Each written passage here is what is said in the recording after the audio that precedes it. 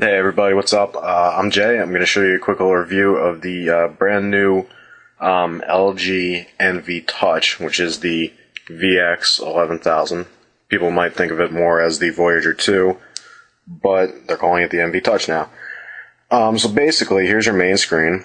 I set it up so it's more like a desktop. You've got a calendar in the middle, a couple icons on the side. You have, alarm clock and whatnot. What you can do from here is you've got 5 buttons across the bottom on the touchscreen itself.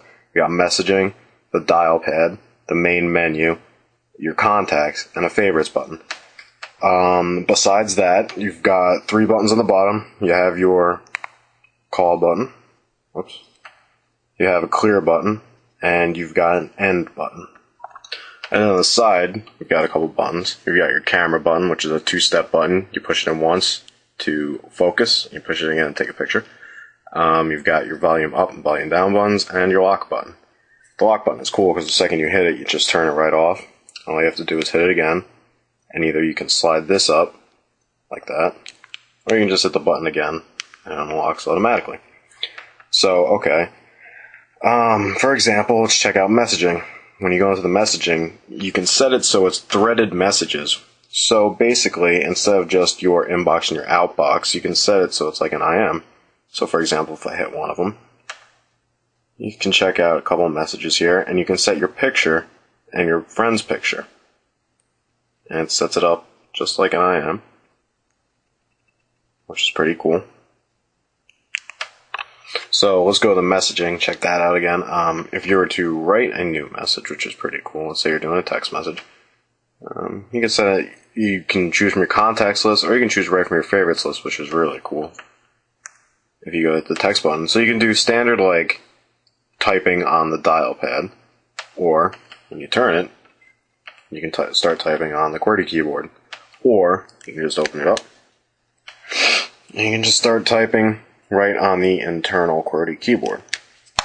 So the texting feature is great because you basically have 3 different ways to text. So let's check out the menu. That's what I've got mine set to. You can do side scrolling to get through all the different options on here. For example, let's check out the media center, which is pretty cool. So you can check out your pictures, your games, your music. So if you do pictures, you can just scroll through the pictures, which is cool.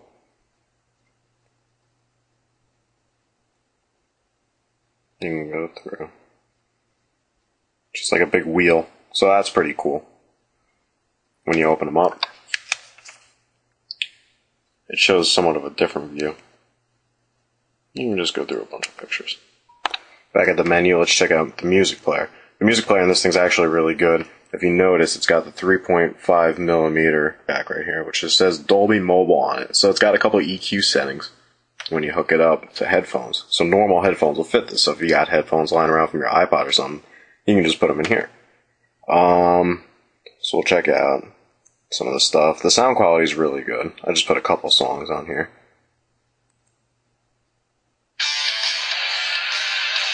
You can just change the volume by the side buttons. Change the setting right here. This is for the Dolby. See, the flat sounds kind of boring. Setting it to something else makes it like 10 times better automatically. It sounds pretty good. Once you just back out of it, it stays on your desktop. So there you can see it just sitting on my desktop. I can bring it up, and you can just exit out of it. So that's the music player. The music player is pretty great. I could definitely see myself using it instead of carrying my iPod or my Zune around all day. I can just, plug it into this.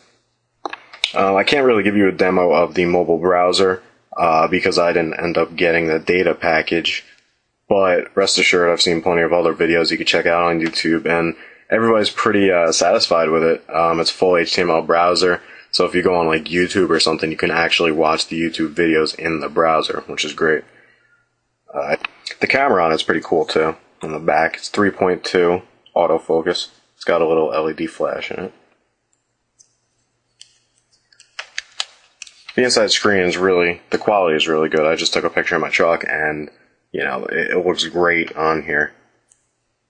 These are all the buttons you got right here. The only little annoyance I've got with it is I came from using the first generation Envy, and the space button there used to be two on these sides. Now they've moved it onto the same row and in the middle, so you kind of get screwed up when you're going through everything. It takes a little bit of time to get used to, but I'm sure I'll get used to it pretty quick. Other than that, though, I mean, everything about this phone is great. The battery life for me is fine, and I, text all day long and take pictures and everything, and, I've been doing it since like 2 o'clock today, and my bar, as you can see, only went down 1 bar. So, overall, I mean, this phone's a great phone, definitely worth checking out. You can pick it up at Verizon. It retails for $219.99, but there's a $70 mail-in rebate, and if you qualify for new every 2, you can get $50 to $100 off. So it's a pretty good deal. I suggest definitely checking it out, or at least getting into the nearest store and giving it a try. So that's for my review.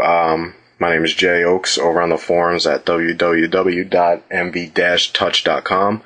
Come check it out. There's a lot of useful things in there from people who've got the phone like me. So thanks for watching.